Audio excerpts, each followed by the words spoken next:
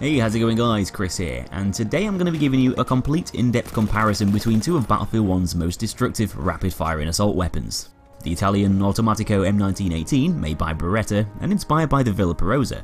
along with that early Tommy gun prototype, quite aptly named the Annihilator, for a pretty good reason too.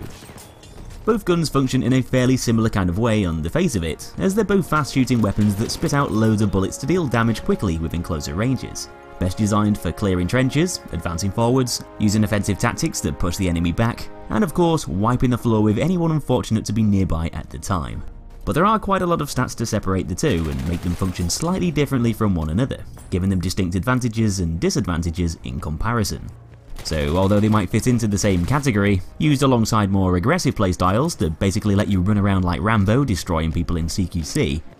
this video is going to be highlighting those main differences and letting you know exactly how one might be better than the other in certain aspects. So one of the big things you'll probably want to know is, well, which one's the deadliest? Both the Automatico and Annihilator might function in the same sort of way, but they do have slightly different fire rates and damage models, affecting those kill times and the speed in which they can drop other players up close and further away.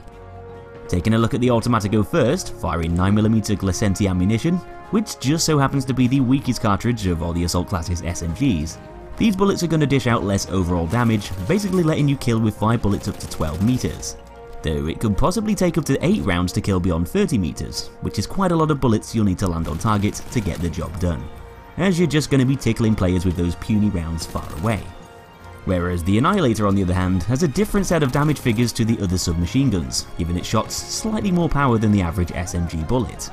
The weapon's got a maximum damage of 30 in close quarters, which isn't just stronger than the Automatico, but it's also higher than a good majority of the Assault's other fully automatic weapons, translating over to a 4-shot kill up to 12 meters, though possibly taking up to 7 rounds to take opponents down beyond 30 meters. And if you've been paying good attention, you'll realise that these damage drop-offs are pretty much identical to the Automaticos, apart from the fact that the Annihilator can kill in 1 less bullet, giving those shots much more of an impact.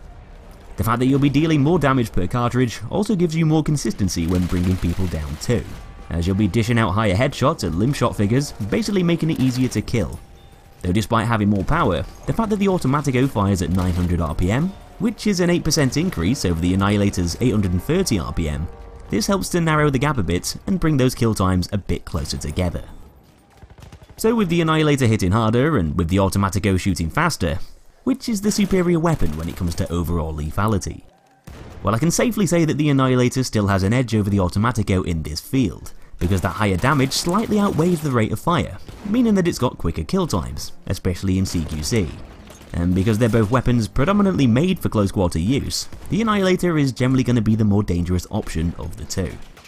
The Automatico's extra speed might sometimes be better for finishing off enemies that have already been weakened in a close range scenario, but the Annihilator will still take down lone targets with full health faster and easier, making it the winner in this category. So the Annihilator's bullets might hurt a little bit more than the Automatico's, but that's providing those said bullets hit your target, because if they don't, that extra damage doesn't mean a bloody thing.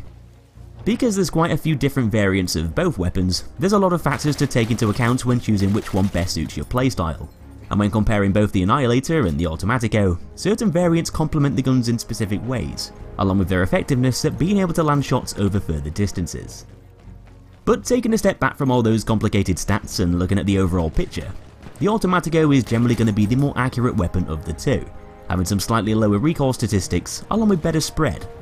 The Automatico's trench and factory variants both kick upwards at a value of 0.42 and horizontally at 0.4. Whereas the Annihilator's trench variant bounces around slightly more with an upwards value of 0.55 and a horizontal value of 0.45, which is basically a 24% decrease in stability and an 11% decrease in the gun's accuracy, often making it a bit harder to aim with. The same thing goes for the Storm variants too, as although they typically have lower recoil values than their other variants, the Automatico Storm still takes the cake, having the least amount of recoil of the two. Once again, having 24% higher stability with that lower vertical recoil, and 11% higher accuracy with less horizontal sway in automatic fire. And when you put all the variants together, the Automatico Storm's got the best precision of the lot when it comes to aiming and shooting. Though recoil isn't everything, as there's quite a few other stats to take into account here that are going to drastically affect the way certain variants are going to play out. One of those factors being the gun's first shot recoil multiplier, which basically affects how much a weapon's recoil is affected by the first shot, as soon as you pull the trigger. This is yet another thing that the Automatico handles with better, as apart from the factory variant of the Automatico, which is probably going to be best for tap firing, having a first shot multiplier of 2 times and a quicker recoil decrease rate, both the Storm and Trench variants have lower multipliers than the Annihilators, with values of 2.4 times instead of 3 times, meaning that they're not only going to be more precise in fully automatic fire, but they're also probably going to seem a bit better suited for tap and burst firing too. Definitely a good thing for trying to control the weapon to land shots on target further away. All of the Automatico variants also just so happen to have a lower ADS base spread value of 0.3 when you're standing still too, under the small buff over the Annihilator. Though when it comes to hipfire spread stats, the Trench variants are obviously going to be the best, but the Automatico Trench will still be the more accurate option due to that lower recoil pattern and smaller first shot multiplier. The Automatico's just got the better stats across the board when it comes to precision, and so you're normally going to find it a little bit easier to land bullets with, regardless of the variant, which might come in handy if you're aiming at someone slightly beyond the gun's optimal killing range up close. Now when it comes to reliability, there's a few important factors to take into account, as you can have a weapon that's got loads of power behind its bullets or an accurate recoil pattern, but if a gun's not very reliable, it's going to struggle at keeping you alive, limiting its effectiveness in certain situations like when you're surrounded by the enemy team, and it just basically makes you a more vulnerable target. Not good. Taking a look at the Thompson Annihilator, we can see that all of its variants hold a single detachable box magazine containing 20 rounds. Whereas the Automatico M1918 on the other hand, also uses a single detachable box magazine too, shoved into the gun's head. But this one holds more shots at 25 rounds, so 5 more than the Annihilator. So it's easy to see that the Automatico has the advantage here regarding mag size, and having more bullets at your disposal typically makes a weapon more dependable.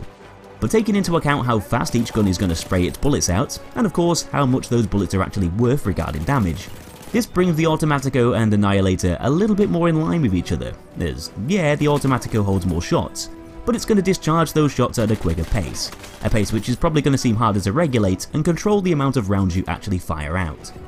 Not only that, but the Annihilator might have smaller magazines, though due to its bullets dealing higher amounts of damage, this means that both guns are technically capable of bringing down the same amount of players within close quarters as each other, being able to kill up to 5 completely healthy enemies with a single magazine, which sort of balances things out a bit.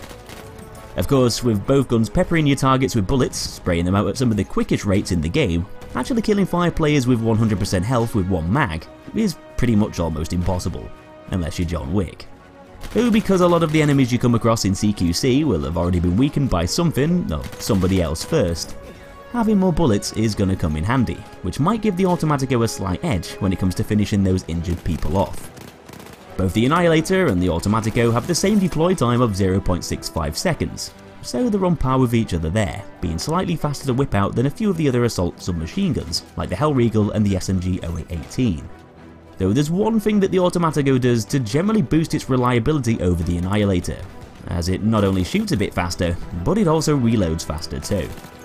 Compared to a lot of the other magazine-fed SMGs, the Annihilator's reloads are a tad on the slower side, with tactical reloads taking almost 3 seconds and full ones taking 3.6 seconds. Both quite a bit more than the Automatico's, which has a tactical reload speed of 2.1 seconds, almost 30% quicker than the Annihilator's, along with a 2.8 second reload when that magazine's been depleted and is completely empty. The fact that the Automatico holds more shots and reloads at a faster pace does generally make it a more reliable option to pick. And although it might seem harder to control how many bullets you fire due to that quicker RPM, you're less likely to get caught out, with there being more chance of you having bullets readily available whenever you need them most.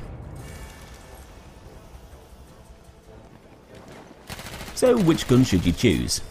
The Automatico is the ultimate spray and pray bullet hose that can shower your victims with lead and chip away smaller amounts of health at a quicker rate. Though the Annihilator will be able to punch through your opponent's health bar a little bit more viciously, all whilst firing at a very fast but not quite as fast pace too. Although both weapons can blitz through other players at tremendous speeds in CQC, like a hot knife through butter, the Annihilator has a slight edge when it comes to overall lethality, as the Automatico's weaker damage output but quicker fire rate still isn't quite enough to increase those kill times to the same level as that Tommy gun prototype, making the Annihilator a more powerful killing machine up close and further away.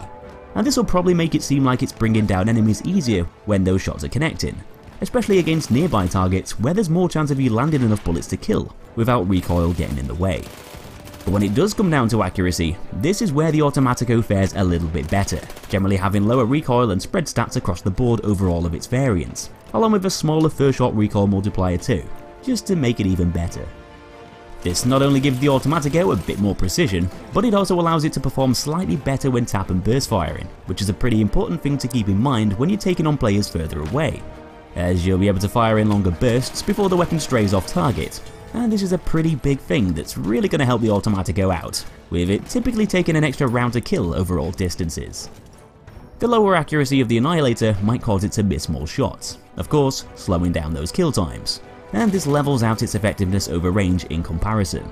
Though the extra speed of the Automatico might make it seem harder to control for some people, because, well, let's face it, you're blasting out more bullets in a shorter amount of time.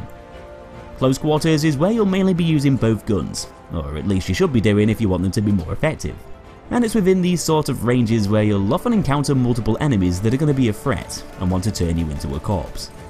This means that reliability is an extremely important aspect in your survival, as it's okay being able to wipe out a couple of enemies in CQC easily, but if you can't handle with the situation you're in with the amount of bullets you have in your gun, then this is going to be more of a problem when you come across a few enemies one after the other in a short space of time, which does generally happen quite a lot when you're up on the front lines, capping flags and taking over objectives. Because the Annihilator can often struggle to keep its cool in heated situations, with it having a smaller magazine size and longer reload speeds, you're more likely to get caught out when the going gets tough. And for this reason, the Automatico usually seems to be the more dependable option to use, complementing its use more so for short-ranged encounters near to all the action. I guess the extra power that the Annihilator provides you with can be an advantage for lone gunfights against other players, and if you want your opponents to drop a little easier and die in some of the quickest speeds in the game, then the Annihilator will probably be the one for you, though it might leave you in some awkward positions and force you to seek out cover more often to swap over those magazines safely. Though with a boost in accuracy and overall reliability, at the trade-off of being a little bit weaker, the Automatico will still be able to perform well in CQC too, and probably seem a little bit easier to use. And if you want a more well-rounded weapon that's a little bit more versatile, then the Automatico might seem like the best choice to pick of the two. So that's pretty much it for this one, folks. Hope you enjoyed the video. If you want to see more along with a bunch of individual guides for all the guns in the game, then make sure you check out my channel and subscribe if you like what you see. Thanks for watching, and I'll see you in the next episode.